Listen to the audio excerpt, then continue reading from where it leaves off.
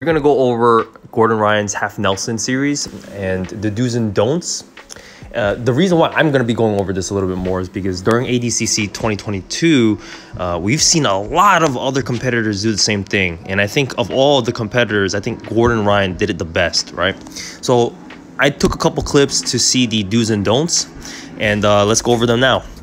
So if we reverse this a little bit and we take a look, notice how Gordon Ryan has half a hook in, and he has his right hand right at the armpit. What's very important about the half Nelson is that for Gordon Ryan, he usually keeps his half Nelsons around the armpit and slightly beyond the armpit. And just take a look at Gordon Ryan's left arm that's going to be coming through. When his left arm comes through, you're going to notice that it's going to be almost like a bar right across the competitor's head. Also, another thing to pay very close attention to is that his left arm is palm facing up. This allows him to really drive that elbow down and lift his right elbow up to cause that shearing motion that forces your opponent to fall down. Here's another example of him doing it again in the same fight, except that this time around, when the opponent posts, pay attention to Gordon Ryan's right leg and how he uses that as leverage.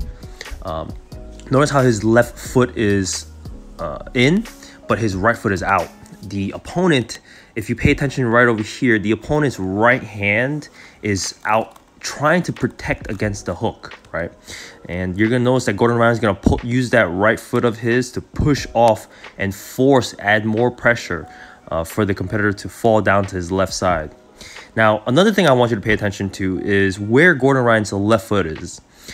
Traditionally, if you have the left hook in, it will be between the legs. What Gordon Ryan does here is he tries to do the body triangle, and his foot's all the way past the hip.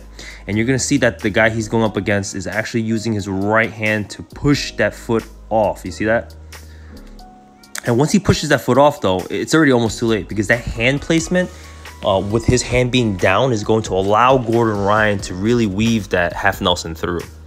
And again, he's going to continue to push off and really force that head to go right in between the legs. So if you're doing it correctly, that pay attention to Gordon Ryan's left arm. He's going to drive that elbow straight down, forcing the head to go in between their own legs, which will give him essentially the back take.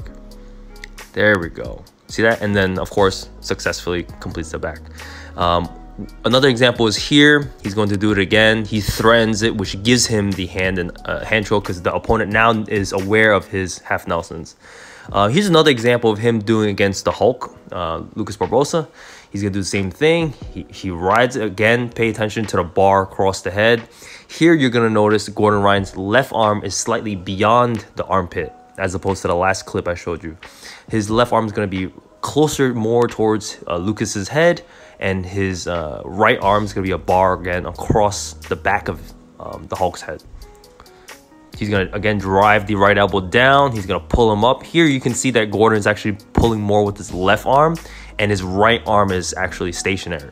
But his left arm is going to do more of the work in this instance because Gordon wants to pull him to the left side. And again, this gives him the back take. Here's another example of Gordon going against Jimenez, right?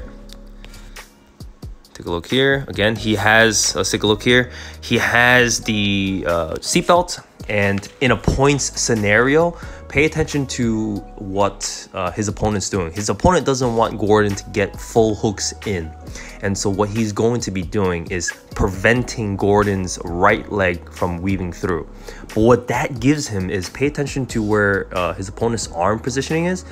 Gordon has the perfect setup now for the half Nelson. Pay attention to this. Pay attention to that. His arm's gonna be really paying attention to the leg. But this gives Gordon the half Nelson. And again, the setup is always the same. The arm that's underneath your opponent's arm is going to be palm down, and the arm that's going to be behind your opponent's head that creates the bar is always palm up. And the mechanics will be the same.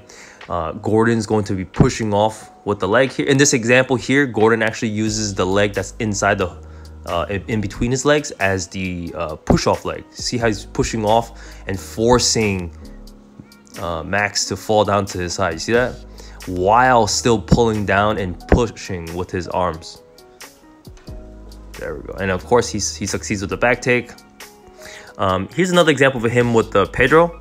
But here's an interesting observation I've noticed that Gordon does here.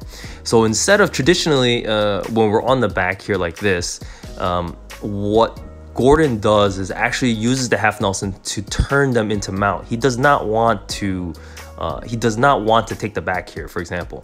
So I mean, obviously for situations like this, I think he actually tries to call his submission out. So maybe he was forcing that out instead of simply just taking the back. So here he's weaving the arm through your opponent. Notice how Pedro turns to his side, but instead of Gordon simply just going for the back take, he weaves the arm through, grabs the back of Pedro's head, and really drives it down. So you can use the half Nelson also to maintain positions, as you can see here. So if you're staying in mount and you want to remain on the mount and your opponent's trying to turn to the side, you can definitely use this as an example. Like that, yeah, there we go. Another example is him against Coach, right? Jacob Coach. So notice how Jacob is on his side here. I mean, traditionally, again, like I said, we can always go for the back, but notice how he weaves the arm through and goes right for the head and turns him to the side. You see that? Another example is him against Pedro again. Here he threatens the crossface, and he's really driving that crossface through. And notice when he's preventing the crossface, the arm comes up, which gives Gordon the ability to weave that arm through again and force him back down. Another example, I think a perfect example was Juan Alvarenga against Kennedy Maciel, right? Pay attention to what Juan has. He has the body triangle locked in though this time. So traditionally, all the other ones you've seen were hooks in, but you can also do it with the body triangle. With the body triangle though, Kennedy's standing up to kind of force Juan to fall down. But if you really watch, Juan notices this and he has his arm set up for the half Nelson. So pay attention to his right arm. Pay attention to his left hand. Again, the palm's facing up. He's going to use that as a bar behind Kennedy's head. He's going to drive the head right between the legs like we all spoke about and really forces Kennedy down, right? And this is a perfect example of a really good use of a half Nelson. But in the same fight, which cost them the match, I think, notice how he has here the body triangle on Kennedy, but instead of the half Nelson, he has double underhooks. In my opinion, the double underhooks is not as good as the half Nelson, and we'll see why. Because right now he has nothing stopping. He's essentially falling off Kennedy's back right now. So the reason behind that is Kennedy has the stability, has the base to kind of frame and to push and to shake. Whereas with the half Nelson, if you look at the half Nelson, he's with the head being driven between the legs, there's no base. He has to really kind of cave in like that. But you pay attention here to the double underhooks. Kennedy has the ability to pull on Juan's head. If you take a look, he's trying to shake Juan off. Now, pay really close attention to what Kennedy does with his right foot.